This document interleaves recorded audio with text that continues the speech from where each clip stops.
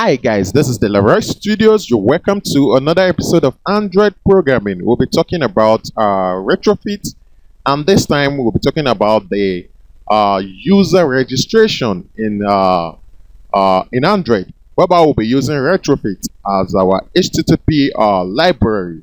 Whereby we'll be getting the name of the user, the username, password, and also email address. So it's going to be a form whereby we ask the user to fill all these fields. So after filling these details will be passed to the server. That is the backend, which is the server, and in which we will get the details of the user, in which we have the username. We have the username. We are going to have the name, the email address, and the username of the particular user in question. So I'll be breaking this video into two modules, whereby we have the backend, in which we'll be talking about the backend of the application, where we have the PHP scripts, in which we'll be having the dbconnect and the insert.php. And the second module will be the front end, which is the Java classes, where we'll be using Android Studio to explain how to integrate retrofit and the details of this application. Okay, I'll be moving straight to brackets, where I have my dbconnect.php, the insert.php. I'll be explaining the dbconnect. So we have our PHP first start, where we define the host, the user, the password, and also the database in question. The host is localhost. I decided to use the same string for the user, the password, and the DB, just for the sake of remembering easily, retrofit login. Now we have our connect variable, where we declare our MySQLi connect. We connect the host, the user, the password, and the DB together. So if there is an error, that's the die, it's going to pop up unable to connect. Now we have the insert PHP. This is where we're gonna, this is the code that actually inserted the fields in question, the name, the username, and password. So we're going to check the server for the request method. What the request method is post, because we are posting stuff to the server. We're going to get the post data by posting the name from the front end, which is going to be the form. We're going to post the username, and we'll pass it into a variable username. The same thing goes for the password and the email. We're going to pass it into its appropriate variables. We're going to check if the received values are blank. That is some validation on the form. If the name, username, password, and email, if they are empty, we're going to echo to the console or to the screen that please fill all values. Else, probably if there's stuff in it, we're going to require, once the dbconnect, we need the database by calling the dbconnect scripts, which I explained earlier. And after that, we're going to create an SQL query to insert into database. Here you may need to change the retrofit users, because it is the table that I created. So you can decide to use another table if you wish. Now the query goes thus: select all from retrofit users where the username equals to the value of the username passed, or the email equals to the email. So you pass that to the SQL variable.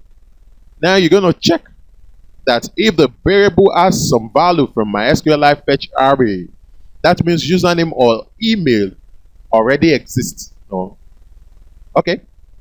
You have the MySQLi fetch array, where you're going to pass in the connection and also the query pass. This is, in a nutshell, this is to check probably a user has been registered earlier. That means two users cannot register twice. That's what that is doing there. Now you're going to check for some values or not. So if it's set, there's a check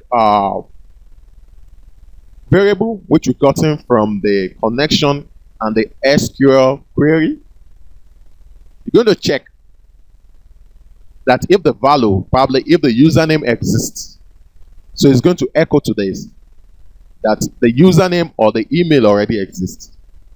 If not, that means that's a fresh user, so it's going to pass the data.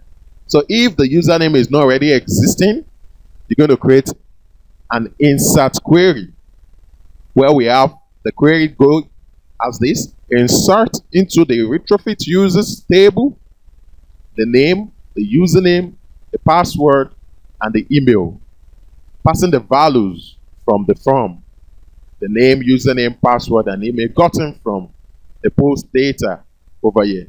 Okay? You're going to try to insert the values to the DB.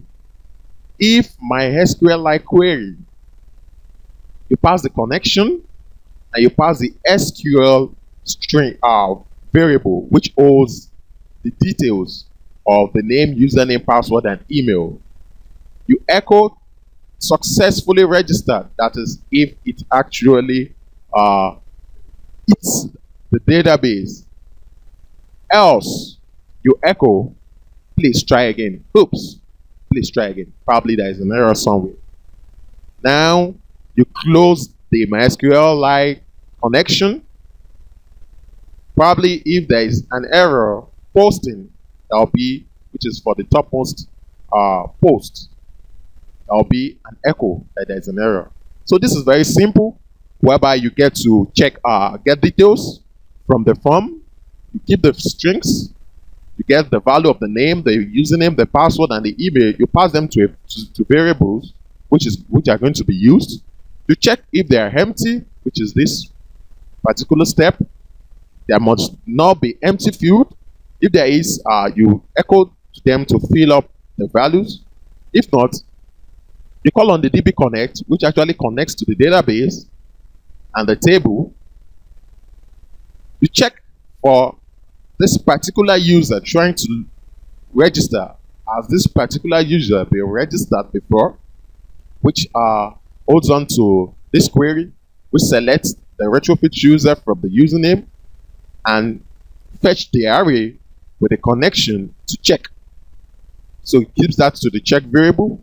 Now, if it sets this checkup, it echoes an email or username already exists. If not, probably this is a fresh user. After checking up, it inserts the details into the table retrofit user, and it echoes out successful registered. If there's an error somewhere, it tells the particular user to please try again, and the MySQLite connection closes up. That is straightforward. This is the backend code that will be uploading to the server, in which we'll be using the HTTP call, the URL that points to insert.php, right in the Android Studio Java classes, which we'll be talking in the second part of this video. So I want you to get a grip of how this PHP backend works, the dbconnect, and also the insert.php that will be inserting the data into the database. Now, I would like to show to you guys the online server, which is the PHP my admin. If you notice this, I created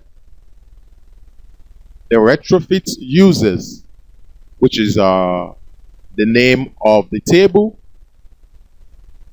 and the retrofit users also as the table, where I have the name, the username, the password, and email. These are the 4 fields used, so I will implore you to create that too.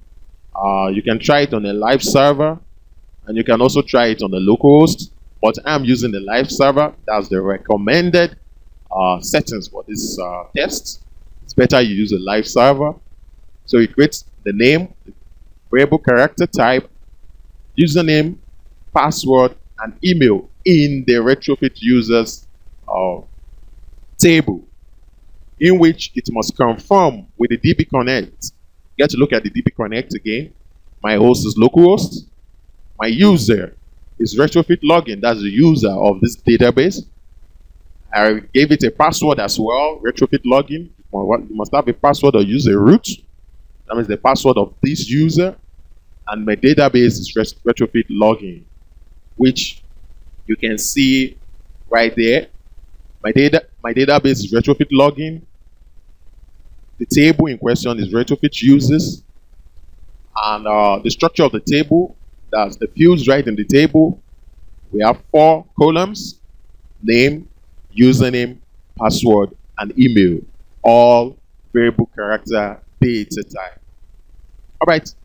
Stay tuned for the second part of this tutorial, where I'll be explaining in details the Java files of this application.